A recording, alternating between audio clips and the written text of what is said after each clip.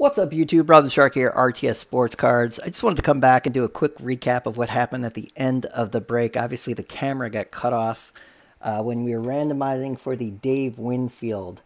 Matt was playing for that. He actually did lose. I showed on the computer, but since he did get cut off right in the middle of that, I decided to give Matt the win on that. And if you do remember, guys, the first 4 names that were chosen, we actually went untaken. And I was giving you guys actually a second shot at winning. Unfortunately, on that second chance, Dan and Nate unfortunately lost their coin flips.